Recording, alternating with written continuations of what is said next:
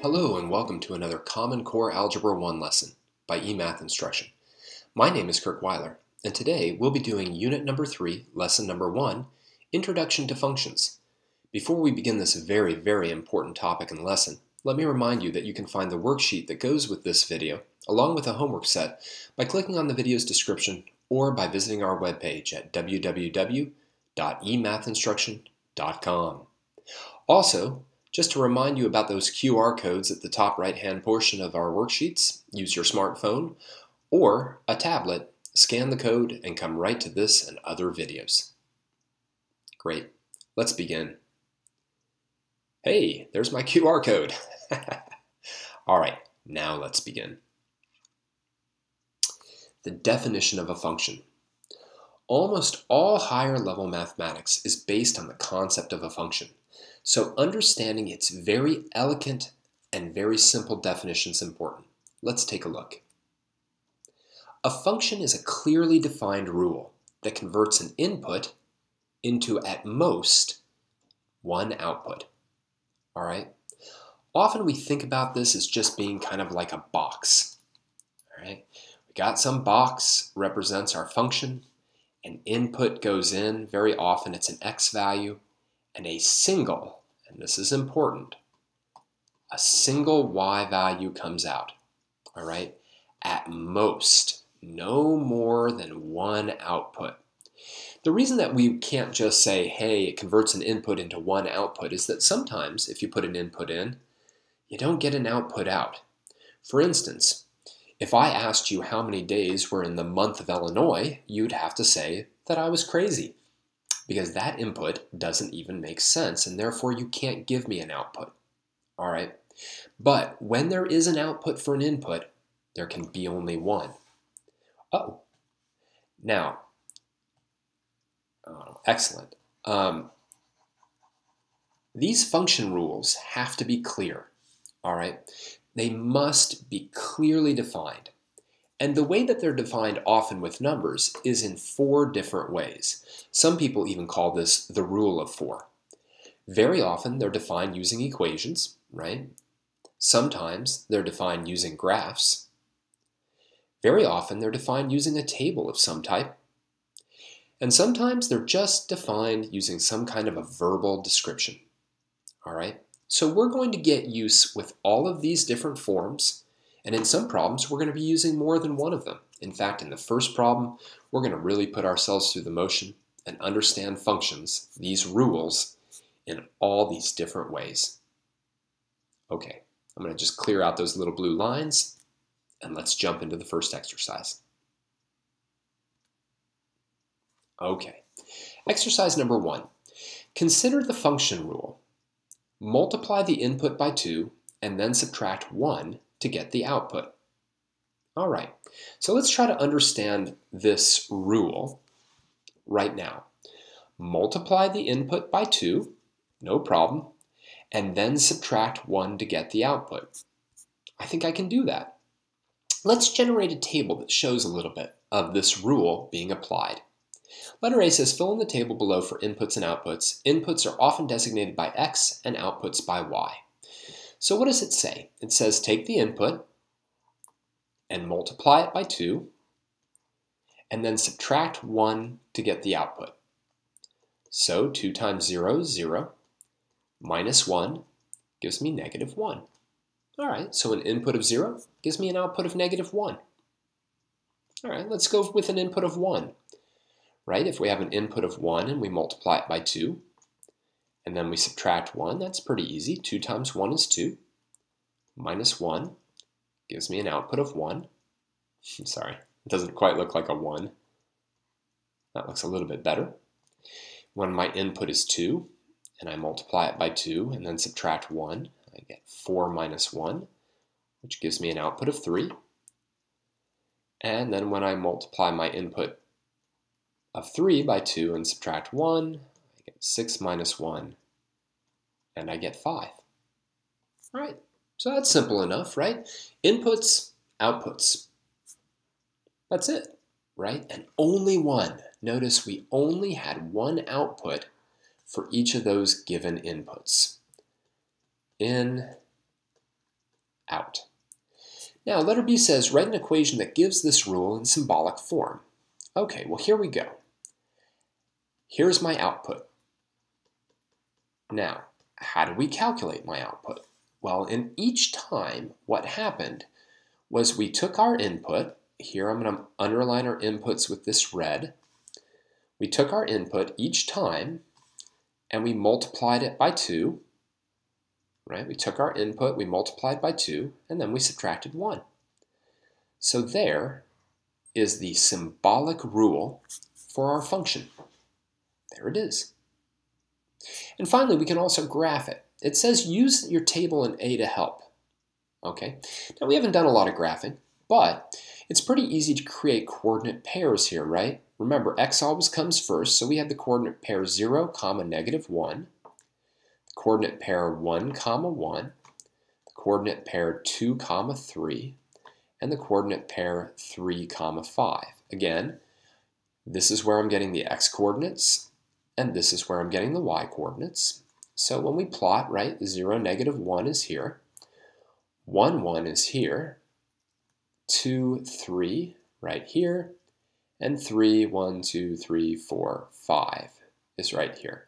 We could keep going, right? If we had 4, if we wanted the output for an input of 4, just to see if we could fill it up, that would be 8 minus 1 or 7.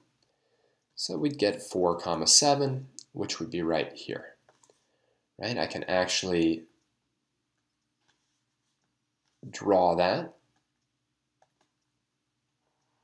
Uh-oh. That's not the way I wanted it. Well, there's no real way of getting rid of that besides doing that. Here we go. I'll just manually draw the arrow on it. All right. And there's our rule, right, in graphical form. Of course, I'm connecting these dots because we can have inputs that are non-integers, right, that aren't whole numbers. We could have an input of 1/2, which would actually give me an output of 0. Okay. Now notice on a graph, right, and just in general, inputs are thought of as the x-coordinates, outputs are thought of as the y-coordinate, and that means for every x-coordinate there can be only one point, at most one point. You can only have one y for a given x. All right, now this was a very, very full exercise. So pause the video now, think hard about what we did, all right, and write down what you need to. All right, here we go. All cleared. Let's keep moving on. Exercise 2. In the function rule from number 1, what input would be needed to produce an output of 17? All right. Now, this is kind of cool, right? It says it's actually asking for the input that I would need to get an output of 17. Now, I'm going to write down our rule in symbolic form. It was 2x, y equals 2x minus 1, right? The verbal description was multiply the input by 2 and subtract 1 to get the output. I'd like you to pause the video right now and do some problem solving. Try to figure out what input you would need to get an output of 17.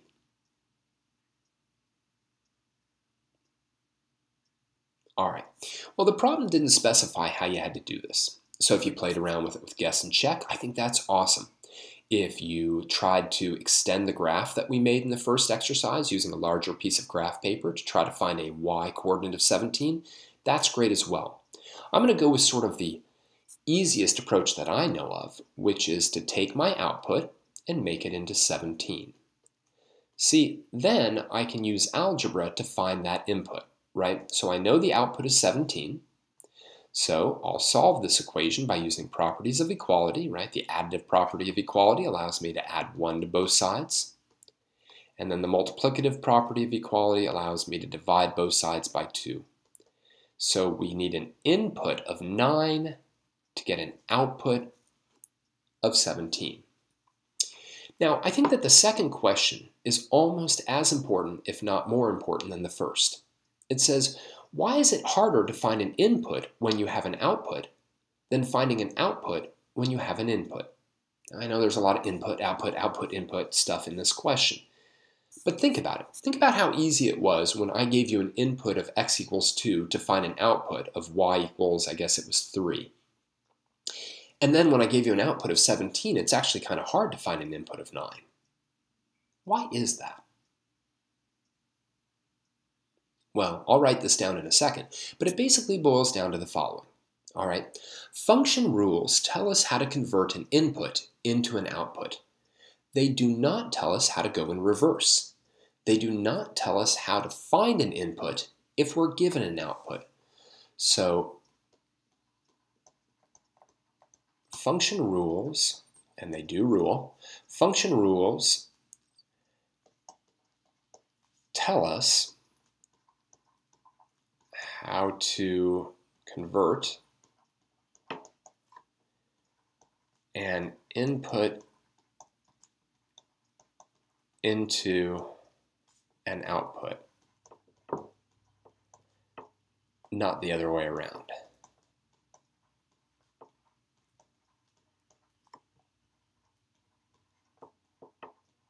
Right?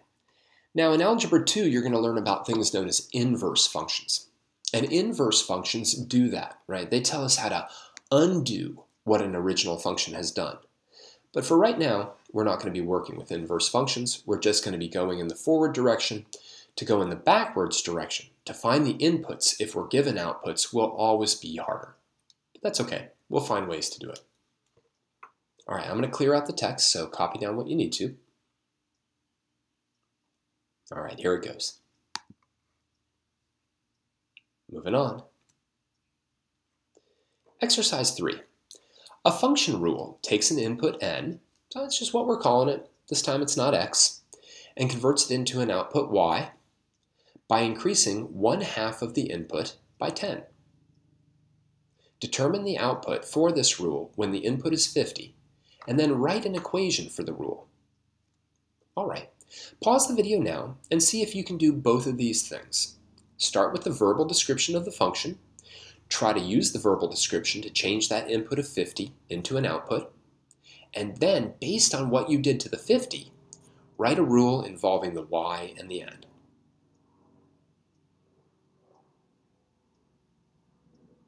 All right, let's go through it. So let's take a look. Verbal description of the function, right? That's what we're given first. What do? We're going to increasing 1/2 of the input by 10. All right, well, let's start with the 50, right? We'll go with the 50 first.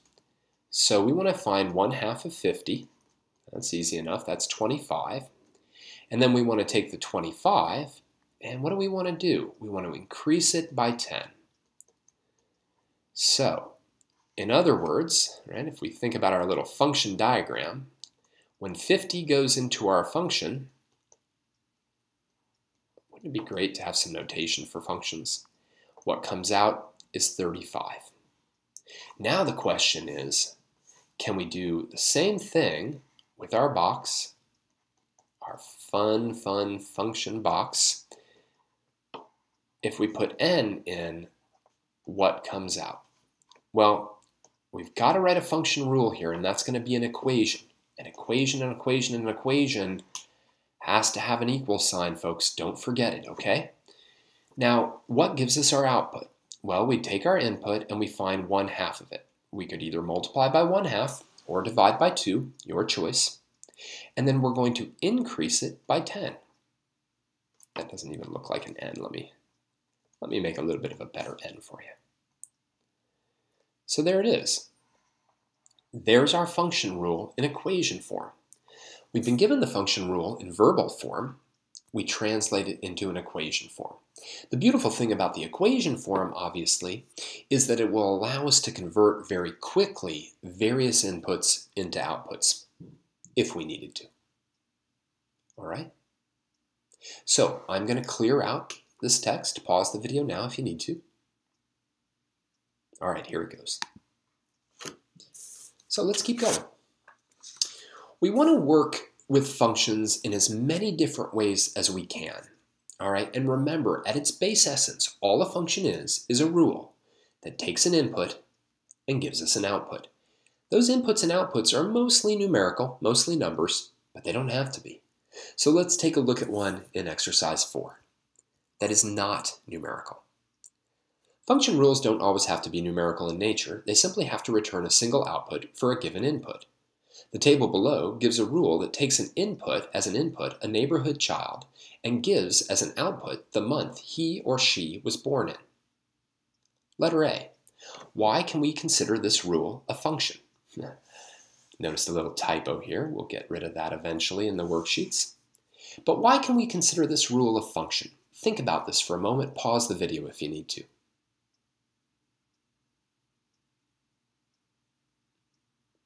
All right, let's talk about it. Well, for each child, and let me just put this in parentheses, input,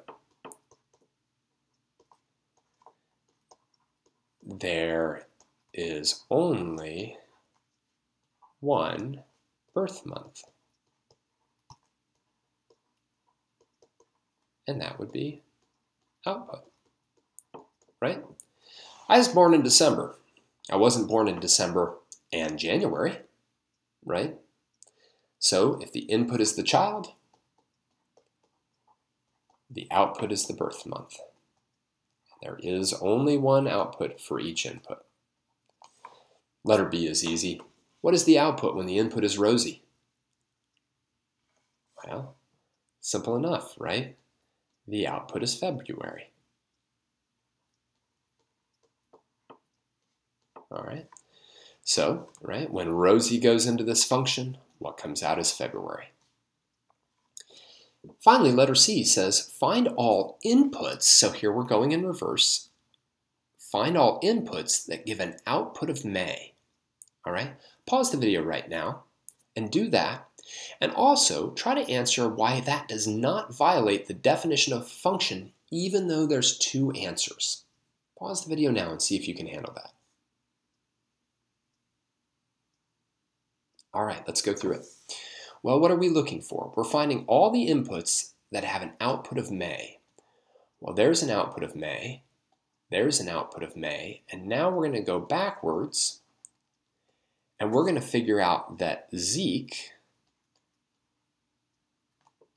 and Nico are valid inputs that give us an output of May.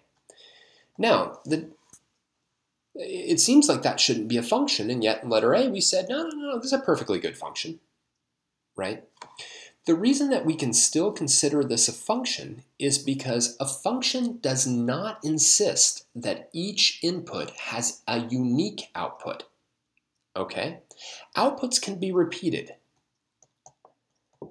and that's the important thing. Outputs can be repeated in functions.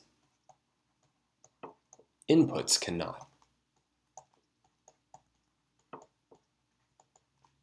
Inputs cannot. All right? There's no problem with an output being repeated. All right. So, let me clear out the text. Pause the video now if you need to. All right, let's go on. Let's do it. Okay, this last problem, we've got a beautiful function given by a graph. Let's take a look at what the physical scenario is.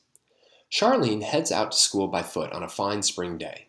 Her distance from school in blocks is given as a function of time in minutes she has been walking. This function is represented by the graph given below. Let's answer some questions.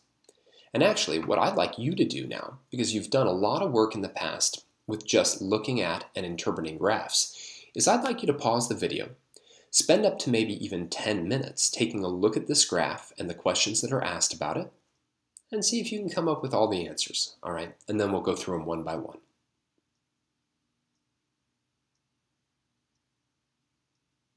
All right, let's go through the problem. How far does Charlene start off from school? All right, well, that really gets at the idea of where was she at 0 minutes? Well, if I look up and watch out, the scale is by twos, right? That could be a little tricky if you don't look at it carefully, right? It's 2, 4, 6, 8, 10. Well, it's clear that she starts off 22 blocks. Don't forget your units. She starts off 22 blocks from school. Simple enough. Notice only one output. Letter B. What is her distance from school after she's been walking for 4 minutes? Well, here's our 4-minute input. And it appears 10, 12, 14 that she is now 14 blocks from school. She's making progress. It's a long way to walk to school, right? Depending on how you look at it, 22 blocks is, it's over a mile. But hey, it's either that or the bus, right? Letter C. After walking for 6 minutes, Charlene stops to look for her subway pass. How long does she stop for? All right. Well, here's our 6-minute time. Now, how can I tell that she's stopped, right? I can tell that she's stopped because at 6 minutes, she's 10 blocks away from school. At 7 minutes, she's 10 blocks away from school. At 8 minutes, she's 10 blocks away, etc. In fact, she remains 10 blocks away from school between 6 and 9 minutes. So for 3 minutes, right? For 3 minutes, she stopped. And that's symbolized by sort of this, this, and this. Letter D. Charlene then walks to a subway station before heading to school on the subway, a local. How many blocks did she walk to the subway? Well, let's take a look. Now, as she's riding the subway to school, right, she's going to be getting closer to school. But if you've ever been walking down a sidewalk, let's say, I don't know, in Brooklyn or something like that, and you pause, you might realize that you overshot the subway stop, right? So maybe you have to walk a little bit away from the school simply to get to the subway stop. So it's at this point, right, that she's actually traveling on the subway, right? This is when she's on the subway. So how many blocks did she walk to the subway? Well, right here she's at 10 blocks. Right here she's at 12 blocks. So she must have walked 2 blocks to the subway. Now, how long did it take her to get to school once she got on the train? Well, she must have gotten on the train at 11 minutes, and then she was at school at 15 minutes. The time that elapses between 11 minutes and 15 minutes is 4 minutes. I know this is idealized. I know students and teachers who are looking at this and they've been riding the A or the 3 or the 2 or the 9 and in New York City realize that, okay, you're probably standing on that subway platform for a while before you even get on the train. But still, that would make for one complicated graph. All right? Anyhow, I'm going to be clearing out the text, so pause the video now if you need to. Here it goes. All right, let's wrap up this lesson, shall we? So today we introduced quite possibly one of the 5 most important ideas or concepts in all of math, that of a function. A function is a rule. Doesn't have to be simple, doesn't have to be complicated, but it has to be clearly defined.